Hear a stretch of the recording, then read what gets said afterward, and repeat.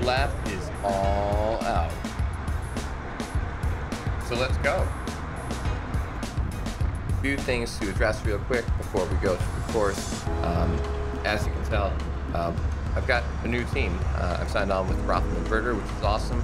I got two teammates right behind me in Matt and Sam. Another Sam showed up and Berman showed up as well. So we had a stack squad to come out and just have some fun. This is day 2 of racing of the ECCC race out in Bucknell. The 1-2-3 road race was just, it was absurd. I pulled out. It was, yeah. We don't need to get into that. That didn't happen. That wasn't a thing. Okay, it did happen.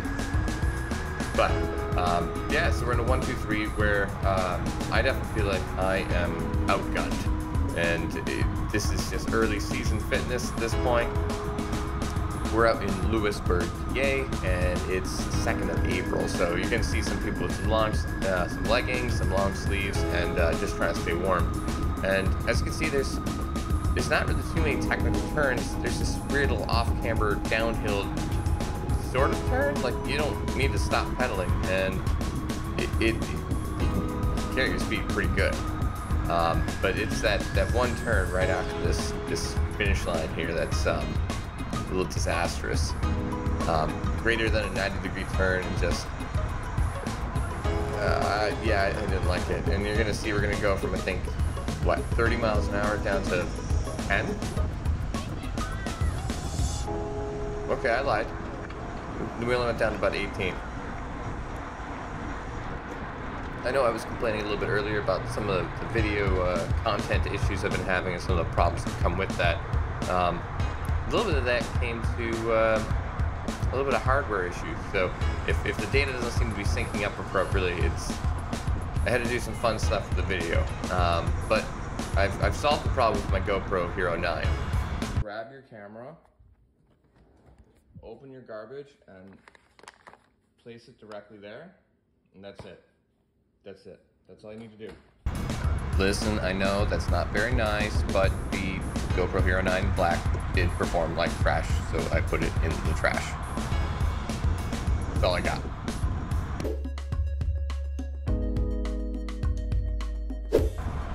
I just need to take a second here to celebrate that I actually got 3 hot dogs for once. That's a big achievement. I hope everybody measures their achievements in a number of hot dogs they earn.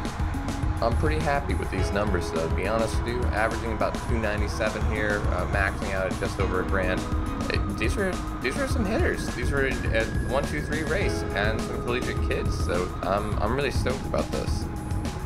Sauce letting me know, though, that my performance still looks like a Cat 3, but again, like maxing my heart rate out at 180 and averaging 160 this early in the season, I'm not upset about this. I'm okay with it. Now that I'm done talking about how great I feel about my numbers, let's get into the course.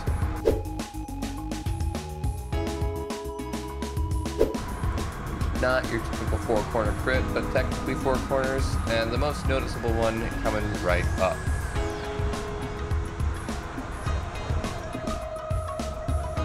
Oh boy, all sorts of squeals.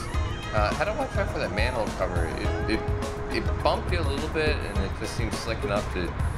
It was something you wanted to avoid. At least I was trying to. Then we make this immediate left-hand bend here, and this is straight uphill. So we're looking at about 5%, and it looks like the average. It's still kind of going up. A little left-hander here, but the surface was perfectly smooth.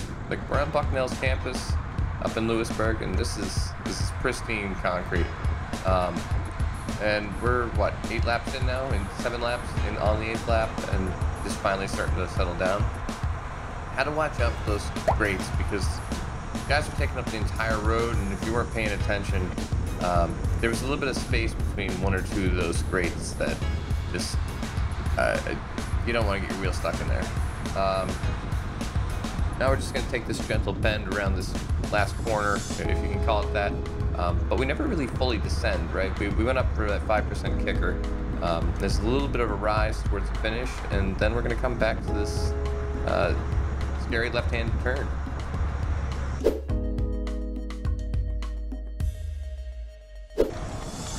If I am being honest, the race really was this hill. Just getting up here was a battle every time. Like, you can see everybody is getting out of their saddle, making a big effort to get reconnected to the front here. And I'm just drifting backwards. You can see the moto back there already. So I'm aware of that, and it's a little bit frustrating from all the training I put in. So I know I want to move up and kind of make something happen here. It's nice that it swells and lulls a little bit, but it's not really a place I want to be, knowing that we're going to have to make this descent, and we're going to make that left-hander again, and we can't really take that more than 3 wide. We couldn't really see it until just now, but since we're coming around this last left-hander here, there was a group off the front trying to get some separation. Then I start recognizing number 64, that's Andrew Wolf from Cumberland Valley Collective, and once I see him winding up, I start getting excited. Fortunately, this curve just kind of disappears for me for a little bit, and I shoot the gap. Alright, maybe I don't shoot it entirely, but I make it up there. I'm bringing a couple riders with me, and we're early through the turn for compared to the rest of the race.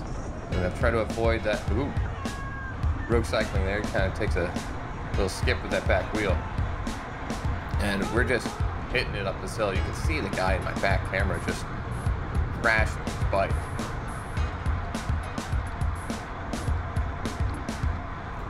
Just watching this again, just feels like it goes up forever.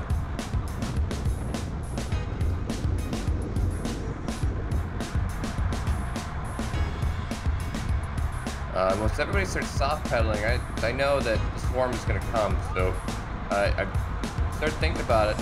When I see 2 more riders go, I start seeing good guys here on my right, starting to wind it up. That's a great wheel to be on. Wow, this guy's stupid strong.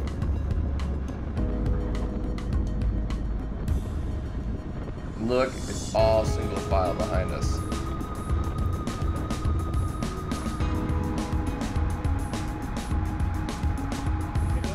Looks like they're easing off, so we decide to pull through.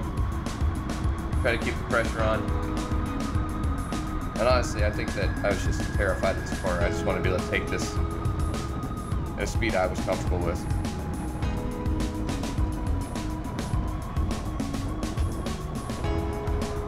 Right back into this kicker. They're still coming through that corner. I put in a pretty hard effort up the climb and tried to keep the gas on to stretch everything out, because it looked like the elastic was ready to snap. So I take a pretty good hard pull here, maybe a little bit longer than I should have. And I start looking back, I see that there's a gap. So I flick my elbow here to try to get one of the other riders to pull through. Got Sam Smith in here from Bike Works, super strong rider. Everybody here looks like they're respectable, so I think we have a chance to make something happen. But remember, we still have, what, 30 laps to go? Anything could happen. So back into our sketchy left-hander here. And, whoa. Give me a second here. Alright, so good guys pulls through, and we start single filing through this turn. And remember, there's our manhole cover. Rogue Racing goes right, Black Pants goes left. And I think it's just too far of a line, or maybe the tire pressure is too high, but he washes out. And then Black Pants here locks up his brakes and just boom. And I just go land on a bunch of chamois. Fortunately, the bike was okay. I'm okay. I was able to finish the race, but yeah, did not like that turn.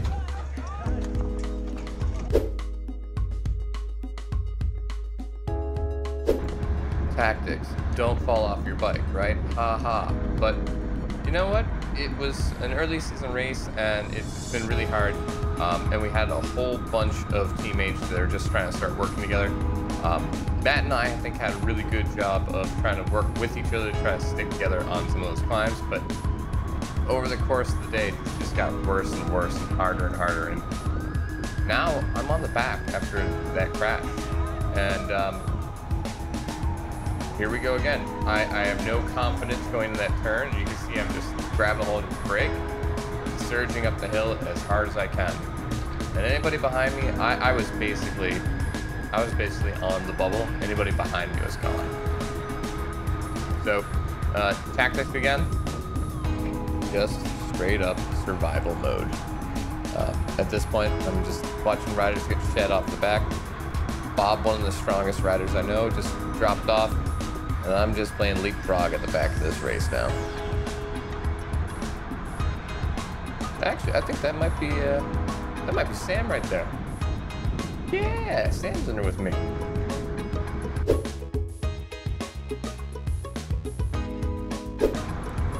We're on lap 25 of 41, and everyone is just, the race is shattered.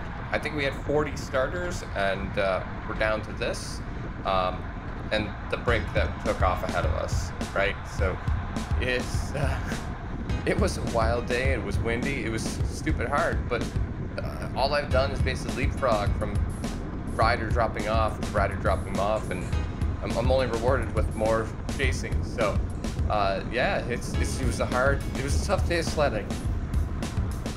A couple riders working together better than others, but yeah, this is basically the bulk of my day from here on out. And back by popular demand, our super sketchy first turn here, right up into our kicker again. But one thing I want to call myself out on here that I need to be better at, I was a little worried about my tire pressure, and I think I grabbed some brakes. Yeah, I do. Yeah, I gotta apologize to this rider in the green behind me, because I think I just ended his race because I was nervous about my tires. And that's something I need to be better about this year. But yeah, stay with him. But I think I took 12th on this race, which is really respectable for a first race like this, you know. But hat off to Hack Sheffield. I think he got 7th. Yeah, he got 7th, which is really impressive. Super strong rider from Good Guys. But yeah, I'll put the full race up on the channel a little bit. But before this camera dies, guys, I'll see you in the next one. And if there's anything you want me to add to the channel, or something you want me to mix up, just leave a like and a comment on the channel. Thanks.